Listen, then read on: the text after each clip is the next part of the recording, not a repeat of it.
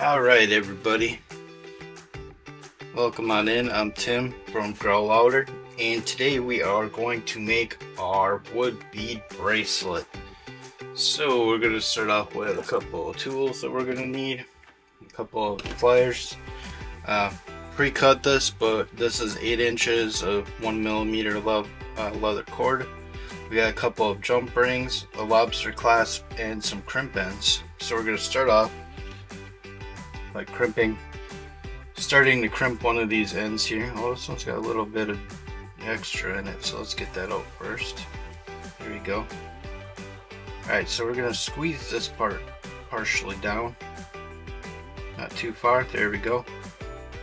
And we're going to kind of grab it so that we can pinch it, and we'll grab our leather cord here. We're going to put it in up against that wall, and we're going to pinch it tight. Oh, we got a little bit of overlap, so if you get an overlap, you can use a knife or one of these flush tools. Just kind of snip it off, being careful to not cut the actual crimp end like I usually do. Just so that it's nice and clean.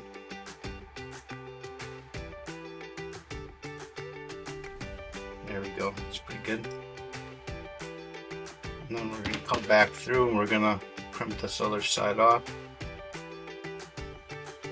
Just like so. We got our end crimped.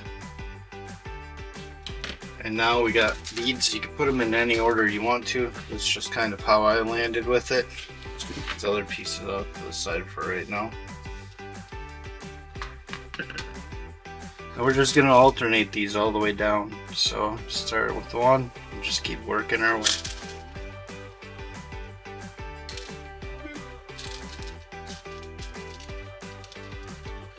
I enjoy these though, because this is a really relaxing activity. Just kind of sit and string beads and just relax, think about the day, think about what you're gonna do. Hopefully today I'll be doing some fishing later. We shall see though, see what the weather's like. It's really early here, I'm working early today. So it's well before the roosters are making noise.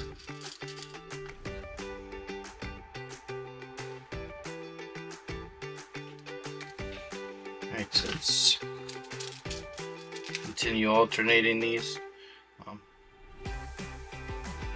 Sometimes you get the ones with the lacquer on them that they stick together. You just kind of gotta figure out your own way to get them apart.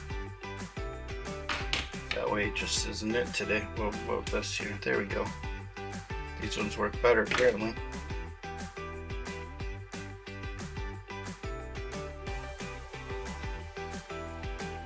We're just gonna go row by row.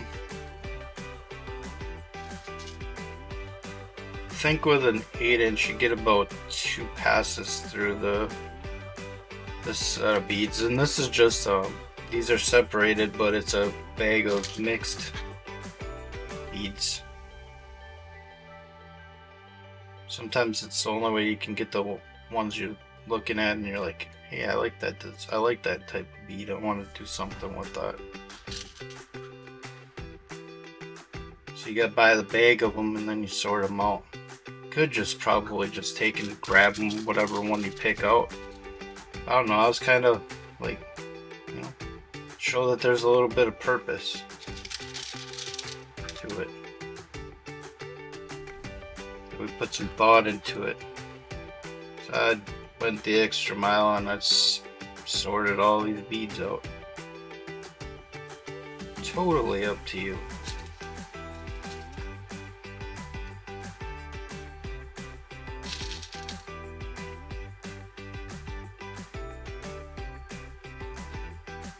I made through 2 passes, so we're on our 3rd. Don't think we're gonna make it all the way through another pass, but I could be wrong.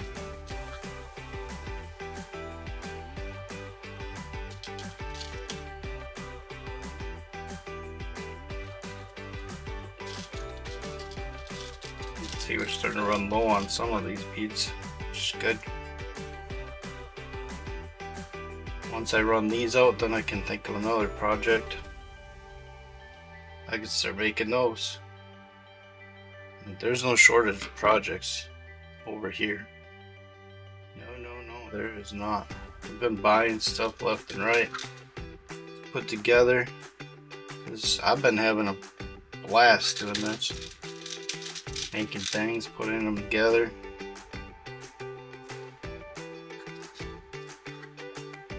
Everybody's got to have fun doing something, right?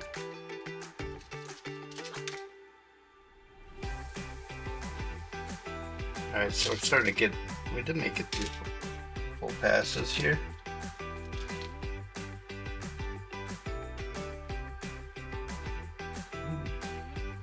Gotta clean this end out. Some of these ends come out not real clean, so you just kind of, you can use a X-Acto knife or anything you got laying around. Clean them up real good. I got two for another one. Just kind of cleaning up the sawdust that didn't come out. Well, this one's gonna need a little bit extra help, so we're gonna get the knife out for this one. Careful when you're doing this so you don't cut your fingers. It's the disclaimer, the warning you've been told. Alright, so we got a little bit of space at the end, but we're good with that. We're going to take and move this off to the side. And we're going to set that down. And now we're going to set up the other crimp end. So we're going to crimp this off here. Get it started. We're going to get this guy in there.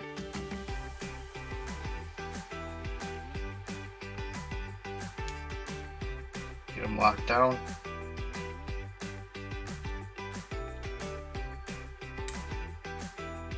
Lock them down on this other side here.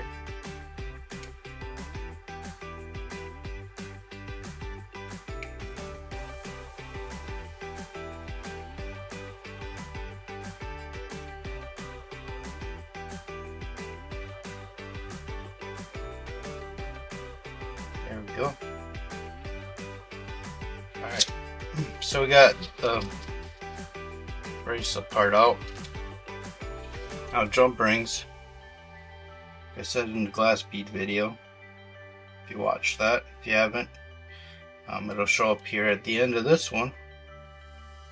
You want to grab the jump ring and you want to push or pull. You don't want to twist.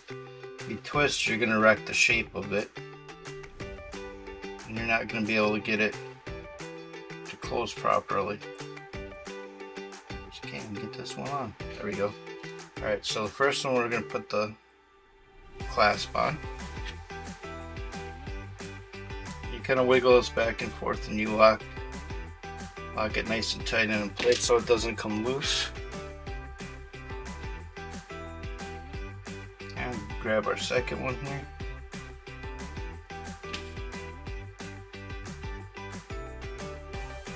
Again, we're pulling towards us, we're not twisting.